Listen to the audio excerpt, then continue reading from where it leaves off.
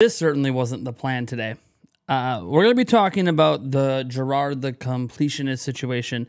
And if you're looking for this to be, how shall I say, a timeline of everything that literally happened, I'm going to say that that isn't going to be the video for you. In fact, I can link to several videos down below showing the timeline of events, both from Mudahar, who is, I guess, some ordinary gamer. I only recently found out that's actually, I guess, his name, and then Carl Jobst as well, and the Completionist's responses and stuff like that, or his one response video anyways. So you guys have the full context of everything that's gone on if you would like to do that, and you haven't kept up on this situation. I will give you a brief recap and give you my open and honest feelings on this. If you've been following me over on Twitter, or what's now known as X, you probably already know my feelings, but there's some additional stuff that I never put out there because I was keeping some of these thoughts to myself. And honestly, because I had so many people reach out asking me to say something on YouTube, which makes sense. I am a YouTuber. This is where most of my audience is. I figured I'd make this one video, and this is all you're getting out of me. There's no more videos coming on this situation. So let me give you a brief recap of the events as I understand them, as they're shuffled in my head. The Completionist was accused of stealing money, if not stealing, at least withholding money from being given to charities. He ran several charity events for the Open Hand Foundation, indie lands and golf tournaments, and there was, like, I think Jamie Lee Curtis also giving donations every year, or most of the years, and sizable donations at that, 10,000, 25,000, etc. And the money just kind of sat there in an account, and it wasn't ever given, even though Jirard the Completionist, during Indie Land specifically, and interviews about Indie Land, kept repeatedly saying the money was going to various different charities. In fact, at one point he said they were essentially the primary funding source for a university of research. And it turned out that none of the money had ever gone to any charity ever, at least at that time. A sizable donation has been made in wake of this drama, but unfortunately, for nearly a decade, they did not give that money to the places they said they were going to give it to. And you can get into the particulars of their arguments about trying to hold on to the money for X reason, to get less administration fees taken out and do a larger donation that makes a bigger impact. Of course, thanks to the pandemic and inflation and everything else, the money they ended up giving isn't actually worth nearly as much as it would have been, 5 years ago, 6 years ago. And then on top of that, research is important. And I can just throw this out there because we have someone who is a dear friend of mine who I talk to almost on a daily basis and comes on my show every weekend, Jake Randall, who suffers from cystic fibrosis. And it was through the breakthroughs of charitable organizations and research that enabled him to get new forms of care that have extended his life. Things where I've actually donated directly money to things like the Cystic Fibrosis Foundation without asking you guys to give a cent. Me and my co-host Eric of the podcast have given money because we have seen the actual results of that research lead to our friend Jake having a longer, more fulfilling life. He has talked to us in private and also on his own channel about this situation and how these life-saving medications have actually fundamentally changed his life, so now he can enjoy it. Now, this is not related to the charities that the Completionist was dealing with. He actually had this charity going because his mother passed away, sadly, from dementia, and so this was all about dementia research. But the bottom line is, the money never being given means the money that could have been used for research 5 years ago, a year ago, 4 years ago, 10 years ago, was never given, and thus it's possible that they prevented advancements that could have helped dementia patients today. And that, to me, always hit home in this entire situation. We have a friend whose life was extended due to charitable donations to foundations that dealt with cystic fibrosis, and that money sitting in an account isn't helping anyone. Yeah, maybe there's some administration fees, some extra ones if you would have donated it. I don't care. You said you were donating it. You said the money was already gone to these situations. You said you were a primary funding source for a university that was doing a lot of research, and it turns out you never gave them a penny. And the problem with that isn't that you personally committed to give your own money to help these causes or to these different charities. You committed other people's money to those causes.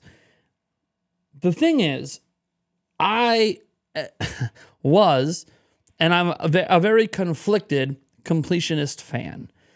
I have seen many of his videos over the year. His long-winded reviews where he 100% games are really some of the most thought-provoking gaming content I think have existed on this platform, at least over the last decade.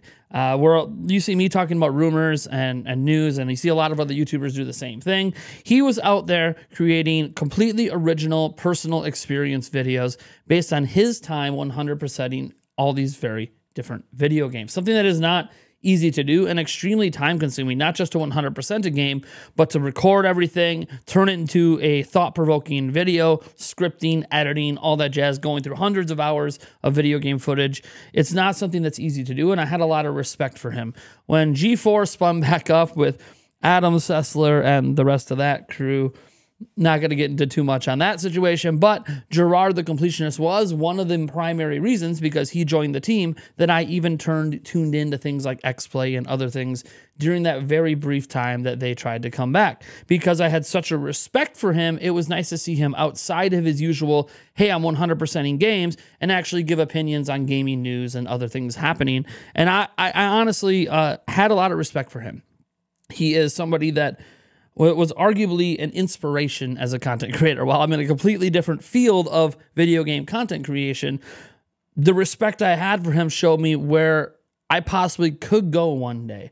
Maybe someday if I did reviews, it would be of the 100% variety, right? And I could use him as an inspirational tool for that. But the problem is when you have people that have such a good reputation as Jirard does, is you get a lot of friends.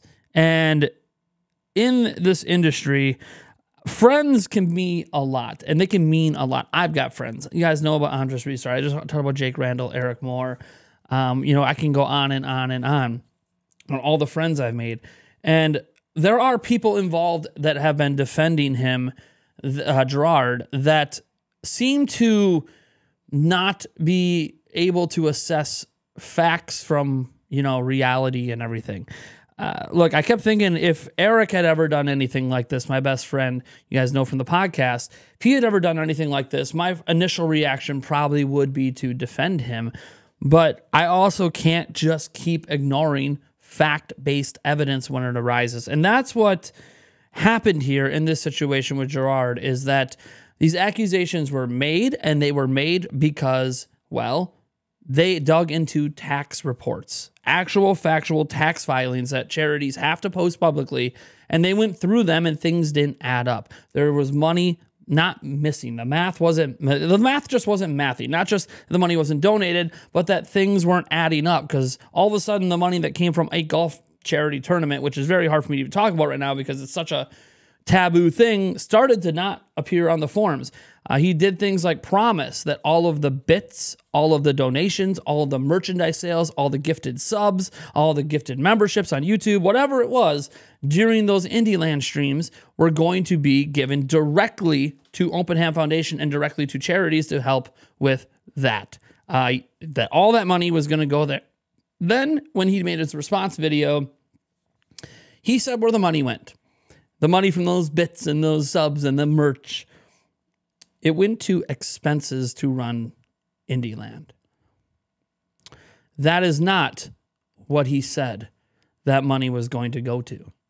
He said it was going to go directly to the charities, directly to Open Hand to be given out. It was not to be reallocated for personal. He just lied. And I feel like for whatever goodwill there can be with Jirard, and I don't know him personally, lies, stacking upon lies, stacking upon lies. And as you try to keep the great lie going, more lies come forward. I'm not going to go as far as to say he committed charity fraud. I'm not going to go as far as to say that he's been embezzling money or his family's been embezzling money. I'm not going to go as far as to make these accusations that need to be proven under the letter of the law. But what we can definitively say is people's lives could have been saved with this money, and he didn't give it. He lied about giving it. He lied about where other funding sources came from and where they're supposed to go. Oh, and in his entire response video, again, all of this is linked down below, where he sounds angry and upset, and he's going on the attack and threatening legal action and all of this stuff. If you actually look at the evidence and the proof he provided, none of it actually backs up anything he said. He provided a death certificate essentially for his mother, which, by the way, no one was questioning if his mother actually died from dementia. That wasn't something that was ever of question. So that proof didn't really mean anything other than that your mother did actually die. I mean, if this whole time your mother hadn't died, that would be a whole nother controversy on top, but no one was doubting that. And then he provided proof of a 2014 audit, which was like the second year the charity ever existed. No one was even questioning 2014. We understood that they only had very little funding at that point, and so they would probably sit on that funding to make sure they could run future funding events. There was no questioning of 2014. So that audit had nothing to do with the years they're actually accused of misappropriating funds. And then he provided another piece of evidence that really didn't make any sense and wasn't even talked about in the video, and really didn't add up to any of the accusations. And that was it. He didn't have anything else. He kept saying, I have the receipts. The receipts are below, and the receipts below were not the receipts that he made them out to be. He went over his funds in 2023 and the money they raised and all of this, which none of us can prove right now. The tax filings aren't actually done, so we don't have public evidence of that. Of course, he has all the evidence behind the scenes and didn't provide it. And he didn't go over any of the other years he was actually accused of this happening. They weren't being accused of 2023 yet because we don't have the tax filings for 2023 yet. But the bottom line is he did make a sizable donation. His charity did $600,000 donation, and that's a lot of money. It's not all of the money. There was about $660,000 reportedly, according to the tax filing, sitting in a bank. Understandable if you're going to sit on a little bit of that money for administration fees, tax filing, and stuff like that. So maybe the whole $660K wasn't going to be available, but that doesn't explain some of the missing money. That doesn't explain the lies. It doesn't explain why, if they never did anything wrong, why is Jirard the Completionist stepping down? In the end, this entire situation, it sucks. It's a harsh reminder of several things. One, you can't believe anything you see on the internet or any person you see on the internet. But more than that, it's a reminder that as you see all these other YouTubers, rather big ones at that, people that we've interacted with in the past, jump to his defense the moment his video drops. And maybe they were just ignoring the facts and wanting to believe a friend. That sometimes it's our friends that can hurt us the most. It's easy to believe family, friends, personal acquaintance. Like, it's so easy to jump on their bandwagon because you've known them for so long and you know this isn't who they are as a person. The problem is who someone is as a person. It's in here and it's in here. And that is something that only they know. And I think the hardest thing people have a hard time who absolutely were like me and fans of his content, that we see this nice person who created this almost perfect online personality and persona. Heck, he's had his own personal health struggles and stuff that he's gone through, and I'm not questioning any of that. However, when they present such a perfect forward-facing thing, and now they're doing charity work on top, and it turns out they were lying about that charity work for years and years and years. Meanwhile, people suffering from dementia that could have had critical research done that might have extended and or saved their lives didn't happen. And then the donation only occurred after being pressured. And again, when you go through the evidence, you'll see he openly admits in a phone call that they only did the donation because they were being pressured. Folks, there's no other way to really say this other than he's a liar. And I am on the side of facts and evidence. And Jirard has failed to provide any to defend anything he said. He provided some legal definitions. That's cool. The other side's provided that too, but the other side also had hard facts to present as well. They had the tax documents. They had the publicly reported revenues from multiple different areas, including, I think it was somebody who actually handled the donation money directly for Indieland, one of the coordinators posting things about how they raised over $100,000 through Indieland. That wasn't what was reported on the tax reports. Because, by the way, as someone who files business taxes, and I'm not exactly going to pretend I'm a tax expert, this is not tax advice. I have to itemize everything. Any purchases I make, I have to keep receipts of everything. So all the purchases I make, where all the money's going, et cetera, et cetera, et cetera, because that's what you have to do when you're filing business taxes. And a charity is still a type of business. It's just a tax-exempt business.